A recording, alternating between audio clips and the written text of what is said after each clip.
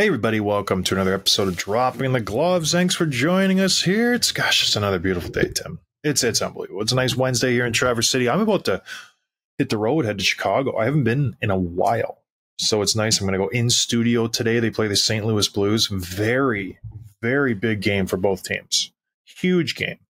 Just kidding. It's a late season game that has no business even being played, but it'll be fun. I get to go and see all my buddies, call the game, and actually the Hawks have been playing well lately, so maybe they'll eke out a win. They beat the Dallas Stars the other day. What's the season like at this point when you're completely out of the playoff picture? Like, are you still trying to win the game? Do the shift more to guys working on certain things or chemistry or just staying healthy and wearing it out? Like, what's the mindset? It shifts to completely selfish thoughts. I need to get points. I need to get ice time. I need to open eyes for next year, because a lot of the guys are either contracts expiring or looking to renew a contract or trying to solidify their spot in the lineup, because bad teams don't really have a lot of high-end players. It's a lot of guys who are trying to figure out what they're doing next year. So you're doing everything you can to solidify your spot for the next year. So yeah, it's all selfish. So anybody who says, oh, we're building for next year. No, you're not. You're trying your best to get a contract. You yourself, you could care less if you win or lose. So yeah, that's what the Hawks guys are doing right now. A lot of them are just kind of fringe players. Rockford, Chicago, Blackhawks, where you're going to end up. And so they're really they're playing good hockey. And it's because selfishly they want to stay in the NHL. They could care less about winning. And I think that's the way it should be. Yeah, that makes sense. Like, they're not going to be diving in front of a shot to block it. You know what I mean? Because they don't care if they lose. So they'll be trying their hardest to get up in that rush for a point. Are they working on specific skills at this point too, or would that wait until the summer? Like if Tenorti struggles with the breakout pass, is he focusing more on that this last month, or? No, that ship has sailed. he's always struggled with the breakout pass. That was just an example. I'm not picking on the guy. Just he's actually been playing okay. He's a good player. No, they're not. Maybe guys like Connor Bedard, who was just starting out in his career, and like Korchinski and younger guys potentially, because they're getting more ice time. That helps. But as a whole, like a guy like Nick Foligno, he's been around forever. He's just playing out the stretch. He's not trying to get hurt. He's just trying, 4 more games. Let's get them over with. Get to this summer so I can enjoy myself. Like he's being smart with his body at this point. I don't think he's going to jump anybody. I don't think he's going to, do anything silly to affect his health. Like my biggest mistake was with Buffalo. Last game of the year, I fought Justin Johnson. I knew in my mind, I was like, don't do it. Don't do it. Why are you doing it? And then something was just like, yeah, whatever. Just fight him. Who cares? Biggest mistake of my career. Should have never fought him. But I did, and I got beat up. But last game of the season. I got an assist that game too, by the way. Yeah.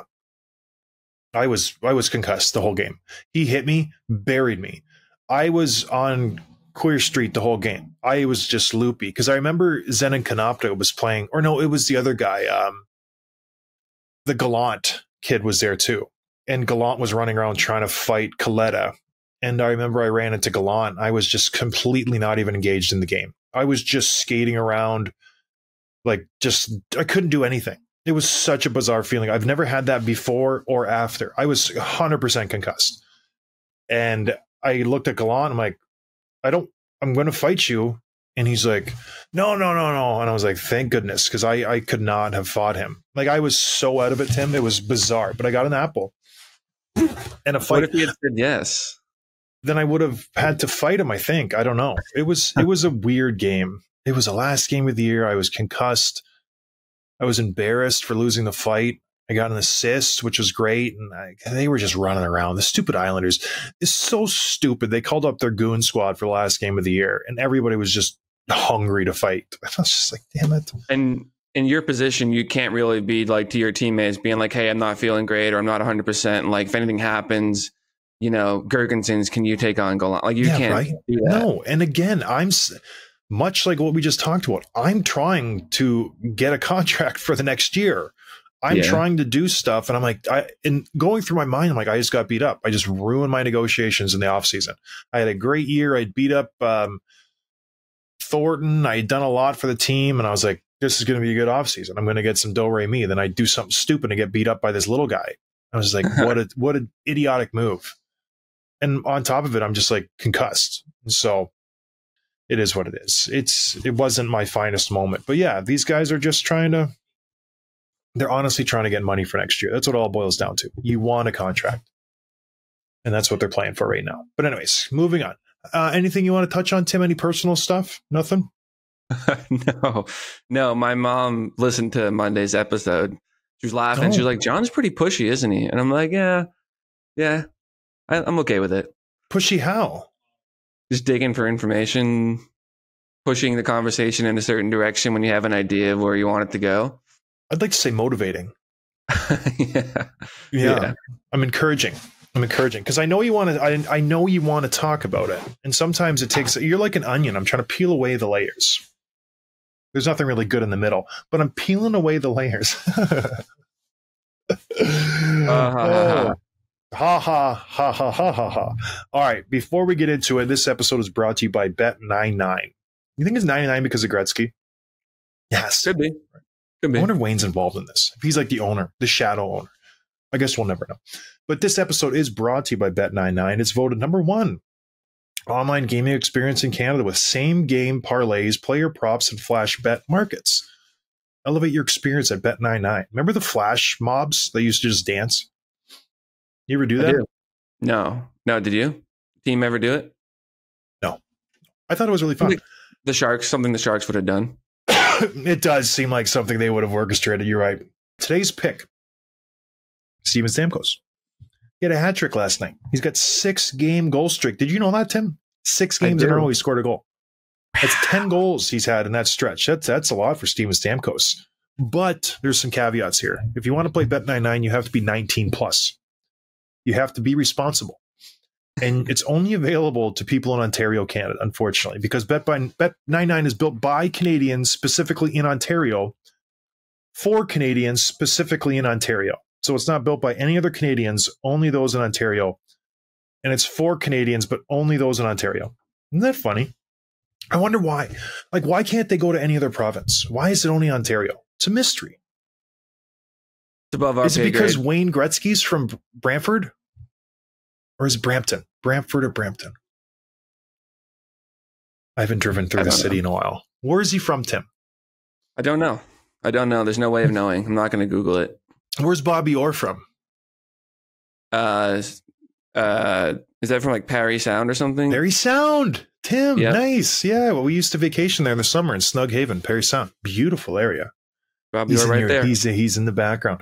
A little angel over my very shoulder. famous goal. What people don't know, they were already winning 3-0 in the series, and so they were going to win the cup. It was just he was milking it, I feel like. All right, Tim. Lots happened last night. A lot of moving parts, a lot of teams jockeying for positions, but I don't think we want to go down that road again. We've done a lot of just, this team's winning, this team's losing, playoff position. So let's just go through some miscellaneous headlines. This is our hodgepodge episode where we're just going to cover a lot of things and just have a good time with it. You know what I mean? There's no real structure to this one. First, let's start off with my arch nemesis, Alex Ovechkin. He can't stop scoring. He started the season just in an absolute funk. I was the happiest guy on earth. Oh, he's played 40-some games. He only has 6 goals. This is fantastic. He stinks. He sucks. Well, now he just scores every time he shoots the puck. He scores even when he doesn't shoot it. He's up to 30 goals he got last night, and a big goal for him. They beat the Detroit Red Wings 2-1. We'll touch on that in a second. But he gets 30, and now he's broken a record. 18 straight seasons with 30 goals. He is at 852. He's got 42 goals to go. What do you think, Tim? Are you finally ready to change your mind and say that he will break this record? Here's my question back to you. Like, I know you joke about him being your nemesis because you want to be right that he doesn't do it. But wouldn't you rather be wrong and have him break the record? Like, aren't you rooting for the guy?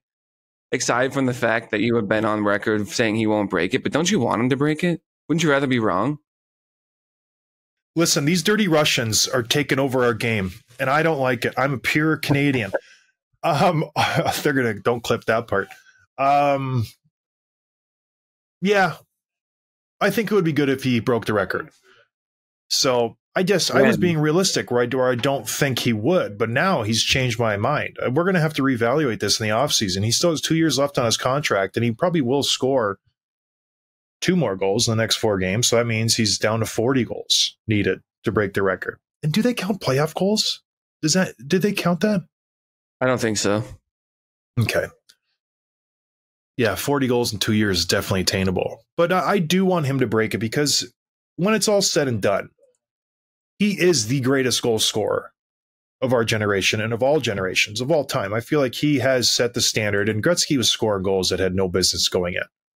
But on the other side of that, Gretzky probably didn't do the same training as Alex Ovechkin did. Like, there was no Subway back in the day. There was no Cheetos.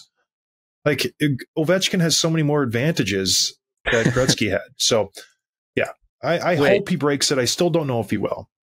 So Ovechkin's got 30 goals right now, and he's like 55 years old. But yeah, Auston Matthews with 66 right now, and we're going to talk about that next. Sam Flippin' Reinhart has 53 goals. How many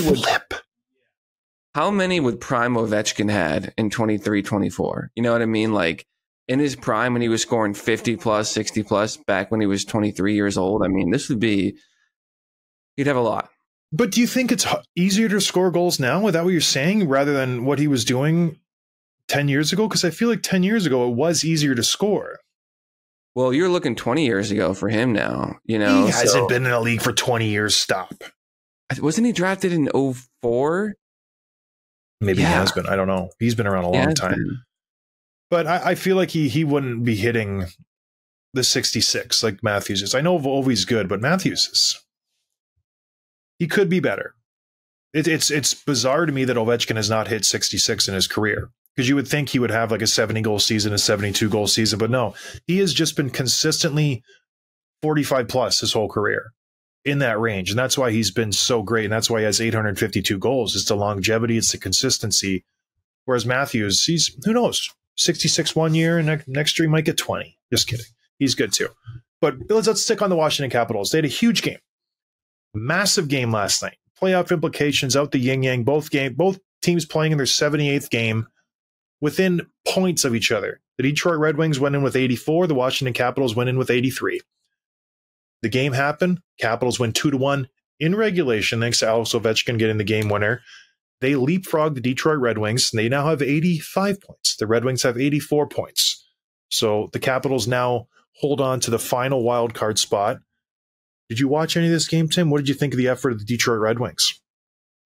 I didn't watch much of it. I caught part of the second period. I'm a little bit surprised. I kind of thought in my mind that it was going to come down to the Islanders, the Penguins, and the Wings, and two of those three teams. I knew how close it was, but it just seemed like the Capitals, I don't want them to be in. If it's the Capitals and the Islanders, just so boring. But to their credit, they win last night. They win in regulation. That's the most important part of all this. The fact that they stole 2 points away from the Wings and didn't grant them any, because if they had, the Wings would be ahead of the Caps right now.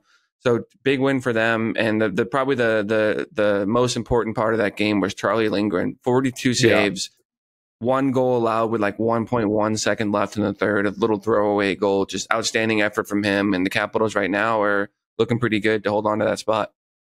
Yeah, I was going to mention that. He's the only reason they won. Detroit pretty much carried the game. They throw 43 shots on net.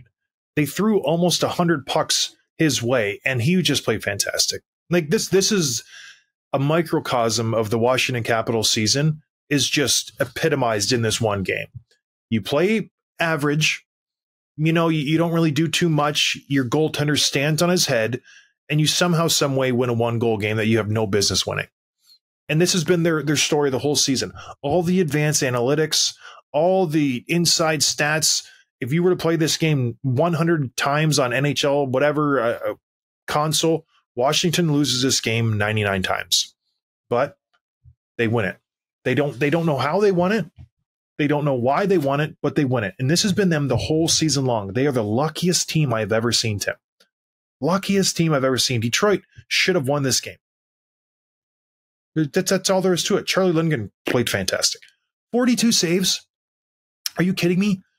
You played fantastic. So this is just it's their year. They are the charm team. And I feel like The Flyers were that team for a while, and that's wearing off a little bit. But this is the Washington Capitals year. They're just, the bounces are going their way. Their goaltenders are playing great. If they lose a game, they lose it at like 95-2. If they win a game, they win it 2-1 or 3-2. All their wins are by 1 goal. All their losses are just getting blown out. So whatever they're doing, they need to keep doing it. But it's like the wheels have to fall off. I don't think this team makes the playoffs still. I'm still standing with my New York Rangers, New York Islanders ticket. I think, or sorry, not New York Rangers. I feel like it's going to be the Pittsburgh Penguins, New York Islanders. Those are my 2 picks. But boy, these Capitals will not go away. Just when I think they're going to lose and they're just going to start falling off, like Charlie Lindgren, Tim. Charlie flippin' Lindgren is playing fantastic hockey, and he's carried this team last night. It was a lopsided affair. Like, it was just 2-1 shots. Washington, Detroit, the zone time, the possession, everything. And Charlie flippin' Lindgren keeps him in it. But yes, moving on. What else are we talking about? Well, you mentioned Matthews. He had his 66th goal last night, which is more than Ovi ever scored in a season. His high was 65. It's also the most goals that in a single season since Mario Lemieux had 69 in 95-96, which was before Auston Matthews was born, which is just crazy. And I wanted to call that out and also pull out a little quote from Nico Hischier, the captain of the New Jersey Devils. A few people sent this to me because you've been pretty critical of Matthews' two-way play, even though all the advanced stats are talk about how good he is without the puck. When you look at like possession time and breaking up passes and poke checks and all that stuff. A quote from Nico Hischier, who was a finalist for the Selke Trophy last year, said that Matthews should be nominated this year. He said, quote, "It's always hard when you score 65 goals to be the best defensive forward, but he definitely deserves to be there." John, your comment? Everybody is entitled to their opinion. I just go back to the common sense thing. Okay. If you had the choice to pick one forward, if you're up by a goal and the other team's pressing and you're playing defense and you have to, play shutdown defense, who would those 3 forwards be? Would Auston Matthews come to the top of your mind? Oh, I really want him on the ice. I know he's good in the faceoff circle. I'll give him that. He's playing, good there. But do you want him as that forward on the ice, Tim? I don't think so. I think there's a lot of other forwards I'd rather have out there in that position. I think Matthews gets the spotlight because he does score so many goals. And people do put him in that category because, well, he's playing really, really great. And yeah, he has improved his defensive game. Is he one of the top defensive forwards in the game? There's no flipping way he's a top defensive forward. But he's vastly improved. But come on, give me a break. Just look around the league. Every team has someone better than him. I would take Nick Foligno over him if we're going back to the Chicago Blackhawks. Jason Dickinson. There's Barkov. There's Kucherov. There's Ryan O'Reilly. There's all these guys who are much, much better. Even a guy like Jordan Stahl. All of these players. Tim, there's dozens and dozens and dozens of players who are better defensively than Matthews. But not Kucherov, but yeah. I would take Kucherov over Matthews in the D zone, 100%. Come on, no. But yeah, point taken. And I just think it's cool that it carries weight from a guy that has been nominated multiple times, Nico Hischier, and I think he knows a thing or two, just like you would know a thing or two about. Hischier sucks. Okay. The Devils fans are going to hate me. But I get it. He does deserve some recognition. Does he deserve a flippin' trophy? I don't think so. I think we need to pump the brakes on that. Even the Maple Leafs, so I guess they do put him out there in the last minute of the game. They have put a lot of trust in him. I will give Sheldon Keefe that. They've stressed putting him in positions where he has to play defense. He's taking D-zone draws. He's out there in the last minute of the game when they're up by a goal. So he has been playing those big minutes. He's on the PK. Good for him. Because I love that when I played on a team where the star guys did everything. Because they are the best hockey players. They have the best sense. They have the best hands. They have the best everything. So when I was on a team like Chicago and I saw Marian Hossa killing penalties and Jonathan Toews was like, hell yeah, this is fantastic. Yeah. It's a double threat. You get them on the ice. It's never a bad thing when you have your best players on the ice. So on the other side of it, I played with Minnesota and the Rangers, and Gabby used to sit on the bench. I'm like, yeah, kind of a waste. He was a one-trick pony. He was an offensive juggernaut, terrible in the D zone. And there's a lot of Patrick Kane the same way. So it's nice to see those guys branching out and doing things. It's fun to see them out there. All right. Speaking of guys doing everything and friends of the show, Seth Jarvis, Tim. A breakout year for him, maybe? Yeah, he had a beautiful shorthanded goal last night. Did you see this? It was. No, I don't follow with Seth Jarvis. I don't follow. Okay, on the Bruins game, yeah. Penalty kill and rushing up, shoots it on net, gets the rebound, tucks it around, wrap around, and throws it over Swayman's pad, and just really made the Bruins guys look like they were standing still. Now he's at 30 goals on the year, which is a huge step forward for him. On 63 points so far, it's a total breakout year, and he's playing a lot, getting a lot of trust. He has been up and down the lineup. He's, and played anywhere from the first, second, and third line, depending on who's healthy, who's going on a different night. But he's averaging 18 minutes, 46 seconds per game, getting a lot of trust. And the other thing, too, is just like he's getting the mic in his face just a lot this year. And people are learning what we learned 2 years ago, just how great of a personality he is and all that. My question for you is, he's still only 22 years old, which I had to double check. I couldn't believe that. He's an RFA after this season. What kind of deal do you think he signs? Is he signing long-term? Is he signing 3 or 4 years to get him to his UFA season? What do you think his number would look like? Well, knowing the Hurricanes, they're going to try to get him to a long-term deal, but they got Aho locked up, they got Svechnikov, they got Kotkaniemi locked up long-term, so I think he fits in with that group. And yeah, I think they try to get him to a 7-8 year deal. He has shown he is that guy. He came in his rookie year. They had the nice playoff run. He was playing good, but still raw. He's fine-tuned his game. He's playing fantastic hockey, and his points have just nothing but increased. He had 40, actually then 40 again, but now he's up to 63. But $7 million, 7 years? Would that be fair for Seth Jarvis? I know you're losing on the first half of the contract, but I figure he's still improving. And he will, be that guy when he comes out of the end of the contract and, the cap's increasing. So if I'm Don Waddell, yeah, I think $7 million would be a good number for everybody involved. Don't you think? Or is that too high? Because right now you're paying Aho 9.75. Svechnikov is 7.75. I think he fits right in along those guys. Maybe just a step behind, but you're paying for his potential. And that's why you're getting 7 for 7 or 7 for 8. So I think that would be a smart number for everybody involved. I don't know. Am I off base here? Well, it depends on what you think his offensive ceiling is, because that he's got a responsible game, and that you can rely on him to do certain things on the D zone and without the puck. Is he a 60-point player moving forward? Does he continue to evolve and grow and put up like 70, 80, 90 points? Depends on where you think his ceiling is. I think 80 points would be like a fantastic year at his best season. I don't know that you're going to get that multiple times over the course of 7 years. So maybe I'm a little bit lower, but I wouldn't be surprised, just given what some of these younger contracts have been, that he gets something around 7x7. Yeah. And maybe they just do the bridge and get him to the last RFA year and give him 3 years. But it's a big offseason for the Hurricanes. They got him and they got Jake Guentzel. What do you do with Guentzel?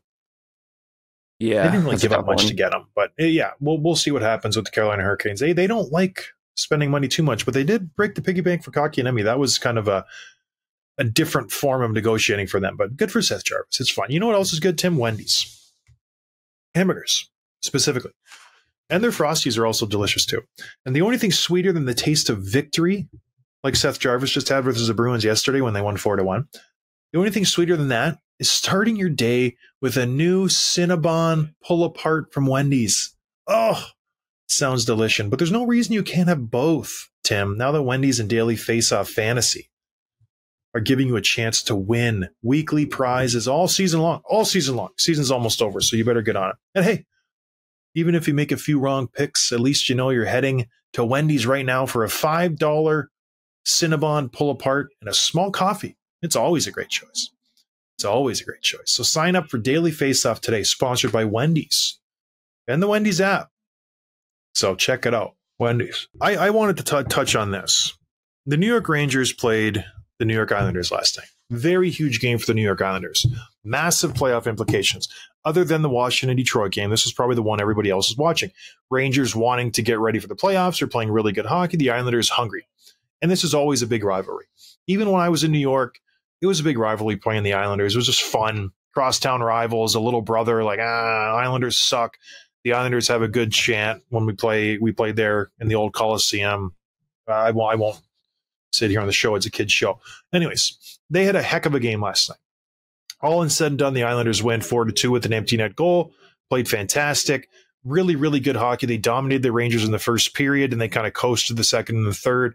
Things got a little spicy in the third period. Nikita Zibanejad. Is it Mika? Why do they call him Nikita? Mika Zibanejad. He was skating through the neutral zone, and he collided with Adam Pelech. Total innocent play. Zibanejad goes down, has to go back, do the concussion protocol. He comes back later in the game. Peter Laviolette, not happy. Post-game, he's calling it a vicious predatory hit. He said it was not accidental, and he said he thought it was definitely on purpose, and Pelech is just a vicious player. That hit shouldn't be in the game. And it just got me thinking. It's like, what about Matt Rempe? Like, what was he strongly condemning those hits when he was burying New Jersey Devil players, Tim? When he's like elbowing and shouldering guys in the head and and I like Matt Rempe, but you have to call a spade, and you have to call a hypocrite. Like, you can't have it both ways. You can't have a guy on your team just ripping around, burying people, like, out of control, and then have someone on your team get hit, and a very innocent hit. And then all of a sudden lose your marbles and say, oh, it's vicious, it's predatory, he did it on purpose. We can't have that kind of stuff in a game. It's terrible. It's terrible. I know you didn't see it because you were crying over the Bruins loss. But this stuff drives me bonkers when coaches do this. It loses all credibility in your coaching. Does he have to stop sticking up for his player at some point and just be a realist and go, yeah, I guess we do it, so it's going to happen to us? What is your take, Tim?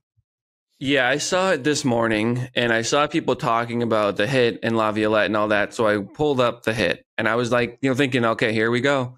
And it was like so just innocuous, just like incidental contact. I understand that it could have hurt Zibanejad. I understand that you're upset that your guy got his cage rattled.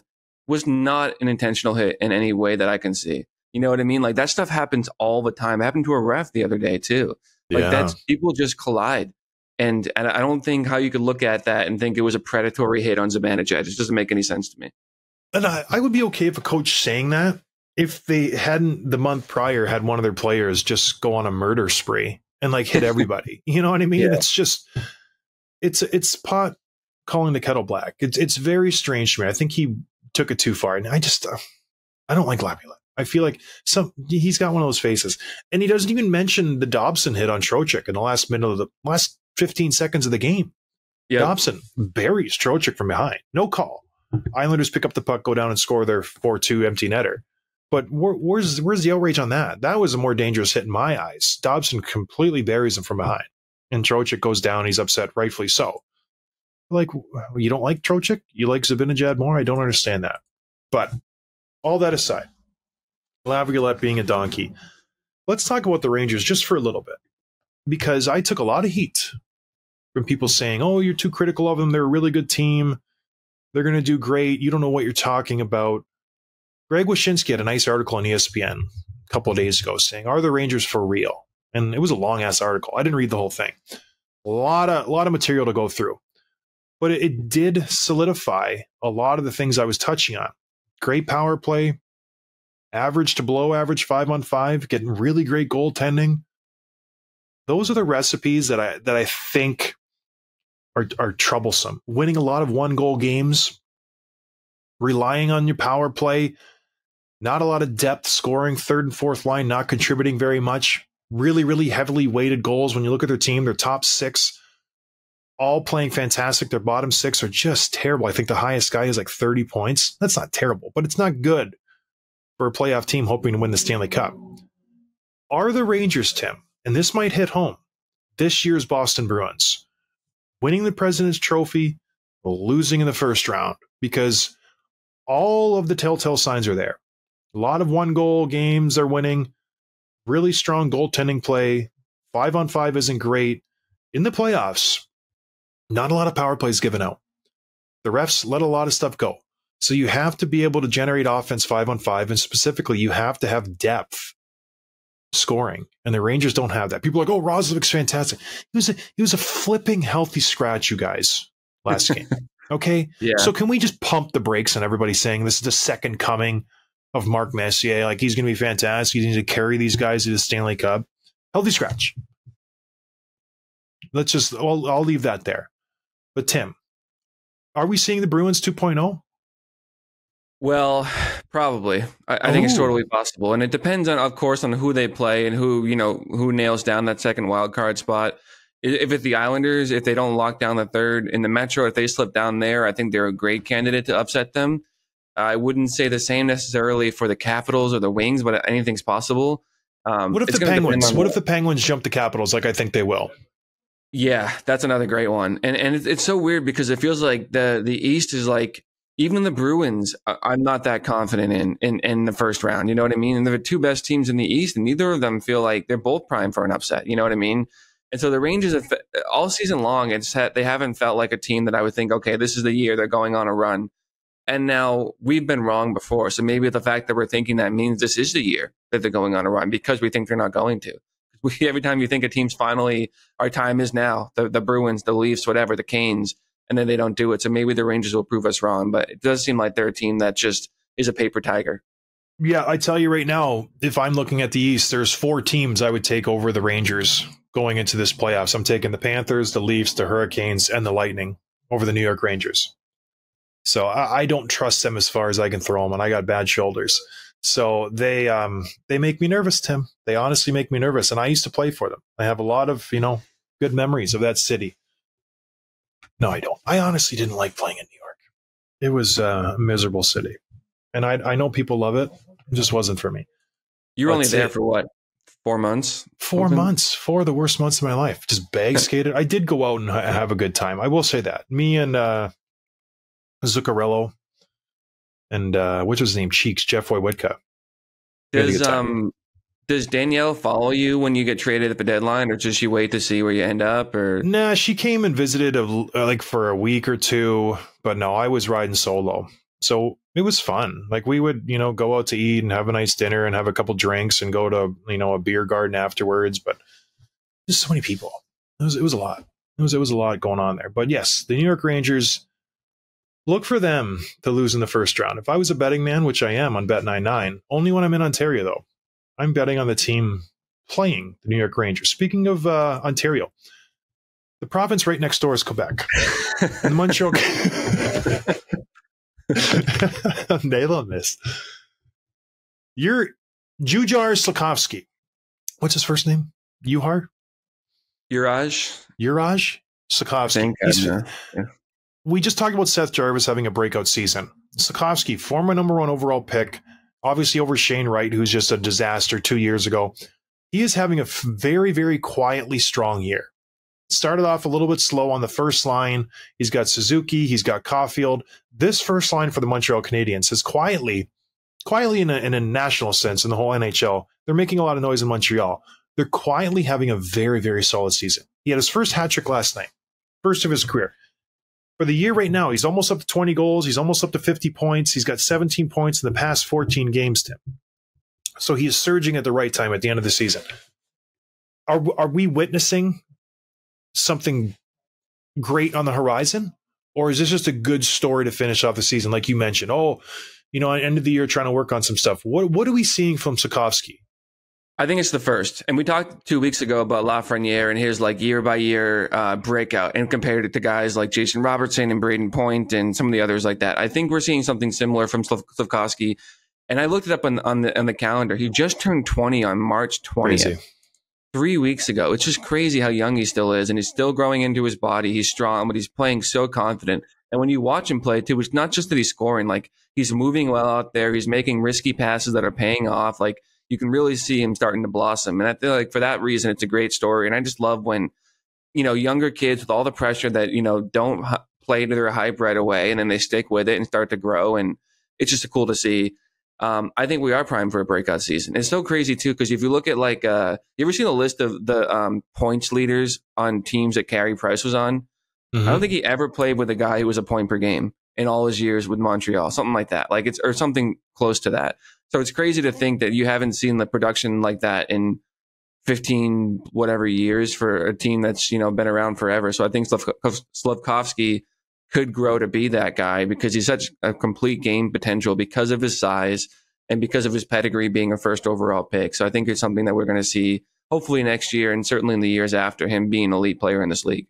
Yeah, I agree. He's getting stronger. He put a ton of weight on this year. He went from I think 220. Now he's almost up to 240. He's a big kid. So he's using his body a little bit more. He's obviously getting used to the NHL speed, the strength, and he's having a good season. I see him maybe not Yager-esque. I don't think he has the same skill as Yager, but boy, he's playing pretty good. He's a point per game guy in 2 years. I don't think he'll do it next year. But this is a good sign for Montreal Canadiens. And it just, again, everybody goes back to the cap. Well, what do you sign him for? He has 1 year left on his first ELC. Obviously super young. You do a bridge deal, get him $5-6 million, or do you just shoot for the 8 years right away? I don't know what the question or what the answer is here, but they must be pleased. If I'm Montreal, I'm trying to lock him up this summer. I'm trying to extend him before next year because I think he's going to have a very strong season. And he's going to be more expensive the longer I wait. Yeah. But long term or just a 3-year deal? That's a good question. Probably long term. I don't know. You drafted him first overall. This is your guy. You do a 7-year, 8-year deal, then he's a free agent at 28, 29. So it could work out for both parties involved. But Kent Hughes, he seems like he knows what he's doing. He hasn't made too many terrible decisions, but good for Slafkovsky. I like this. Not so good for somebody else, John Tortorella in specific. Not having a good month, Tim. Philadelphia Flyers. 8 straight losses for the Philadelphia Flyers. Not great. And they played the aforementioned Montreal Canadiens last night. A must win. If there ever was one, they've been skittering, just playing garbage. 7 in a row, losing to the Columbus Blue Jackets, to Buffalo Sabres of the world. They're just bad teams. And they had to have this win for this Montreal Canadiens, and they come out and just throw a stinker on the board. Give up an early goal. Just 9-3 loss, Tim. Absolutely no effort from the team. John Tortorella beside himself, trying to salvage some good from the game, saying, oh, this is uncharacteristic of this team. Usually we have some battle, and I don't know what's happened the last few weeks, blah, blah, blah, blah. I know what's happened. You ruined the fabric of this team. And it's showing on the ice. And these guys don't want to play for you. They want to go. They want to hit the links. They're done. They're absolutely fed up. And that's all I have to say about it. There's no more to say, right, Tim? It's just he broke this team. That's the reason they're losing. That's the reason they've gone from 3rd in the Metro to I think they're 5th in the wild card chase, staring up at everybody. They can't win. There's no effort. They just are a shell of them for themselves. A John Tortorella coach team is hardworking. They're disciplined. They're accountable. They score opportunistic goals. This team is not doing that at all in the last month. Ever since Big Mouth benched Couturier and doubled down on all this crap, and it's just snowballed into this. They're out of the playoffs. I don't know. Is there anything else you want to add to this situation? Well, I saw a tweet last night about his press conference, and I think it was Wyshynski, one of those guys, that it's basically 5 minutes of him just realizing that it's over and trying to win the room back and build up for next year and build some confidence. It's no longer about righting the ship, no longer about the things they need to do to execute. It's all just about his relationship with the players at this point. Yeah, and I think we touched on it last episode. He knows he messed up. That's why he did the press conference earlier this week where he's like, my bad, this team's good. We got to come together and galvanize the team, and we got to really do this together. He knows he messed up. He knows he's in trouble here this offseason because I don't think Briere and Jones are going to let that slide. If he's lost the locker room, he'll be gone. He'll be absolutely gone. How amazing would it be if he wins the Jack Adams and he gets fired? It could happen. It could absolutely happen. All right, Tim, what are we doing next? Yeah, a little game I put together. You put me on the spot last week asking me the numbers of players, which I was a little embarrassed by because I feel like I know all those numbers, but it's tough when you're on the spot. You don't. It's tough when you're on the spot. But no, it's not. You don't struggle as much with numbers. You struggle with names. And so I'm going to keep it simple. I'm not going to ask you to pronounce anything. I'm going to give you 10 players, their last names. You have to tell me what their first name is. And it's going to start relatively easy. We'll get just progressive. But there's no I'm not giving you the fourth liner for the Blue Jackets or some guy from Finland that has 4 X's in his name. Can I pull up daily face-off line combos? No. I'll keep my hands up here. It's just off the spot. Ready? Yeah. So there's 10 names total. First one, DeBrusk. Jake. Oh, God. I thought that was the easy one. Well, I almost said Louis because his dad. Oh, yeah. Nelson. Brock. Yep. Point. Braden. Nice. 3 for 3. Heiskanen. Mikko. Miro. Close. Miro. Damn it. Next, Kolasar. Keegan. Nice. Hathaway. Garnett. All right. Krebs. Peyton. Nice. Faber. Brock. Merzlikins. Elvis. Ottinger. Shoot. You always get this one. Is it Jake? Yeah. Yeah, baby. Did you think like which one I think it is, and it's got to be the one that it is? Yeah, I thought it was Jared. Did I nail them all? Except for Miro. Yeah, that was pretty good. I like that game. We should do that more often. We'll do it. We'll do it once a month or something. More obscure though, because those are stars. All those guys are well known. But yeah, let's get to this quick hits and get out of here, Tim. All right. For a limited time, our listeners get 25% off and 0 delivery fee on their first order of $15 or more when you download the DoorDash app and enter promo code NATION25. Offer valid, of course, in Canada only, subject to change. Terms and conditions apply. This DoorDash, they won't give us U.S. codes. They really hate the USA. So it's only available in Canada. All right. New Jersey Devils. Bad news for you, Tim. Your boy, Jack Hughes, out for the year, shoulder surgery. Can we just finally put the stamp on him and say, hey, you're a Band-Aid? Oh my gosh, no. This is not bad news for me or for Jack. He's been playing through an injury. Now he's going to get healthy. When he's healthy next year, it's bad news for the rest of the league. That's what I'll say. I know. I agree. He was on my fantasy team. He's fantastic. But the one knock on him that is self-imposed is the guy's a Band-Aid. He gets hurt every season. Last year he had 99 points. If he would have played a full season, he would have gotten that elusive 100. Every season, Tim, he's gotten hurt. Every single one. Why can't we call him a Band-Aid? Yeah, we probably can. Did you love him? I'll allow it. Until proven otherwise. Speaking of injuries, defenseman Arber Xhekaj from the Montreal Canadiens also going down for the season, shoulder surgery. A little bit of a concern. This is the second surgery he's had on that shoulder in the last 2 seasons. So having a great season, putting up decent numbers, obviously tough as an ox. This makes me nervous for a tough guy. 2 shoulder surgeries in 2 straight years for the type of game that he plays. I would tread lightly if I was him. I would be very, very nervous. I'd be wearing shoulder braces. I don't like this. I don't like this for a young kid who plays a very physical game. All right, moving on. One more. It was a hat trick night last night, Tim. Who got hat tricks? We mentioned Slafkovsky already and Stamkos, as well as Nate MacKinnon, who's just had 3 unbelievable goals. And then Butchacross tweeted this out. It's the first time that 3 first overall picks had hat tricks on the same night, which I thought was kind of cool. And the last question I have for you, John, this has been going around the Twitter sphere this week, a little bit of a debate. What's more impressive, 70 goals or 100 assists? 70 goals. Because you can get a second assist. Well, statistically, 100 assists is more rare. Only like 3 guys have done it. Yeah, and a few guys have gotten 70. But yeah, I tend to agree with you. 70 goals is just amazing. But then you also have the factor empty net and all that too. So that's true. So there's a lot of things that go into it. Empty netters, maybe we count those ones for half and see where we're at. If that was the case, Ovechkin would have 10 goals. So, all right, moving on. I think that's all, everybody. We had a good show. I hope you enjoyed it. We will talk to everybody on Friday. I'm going to get to Chicago. I hope you have a good Wednesday. Cheers. Thanks for listening to Dropping the Gloves with John Scott, a member of the Nation Network of Podcasts. Subscribe wherever you get your podcasts from to never miss an episode.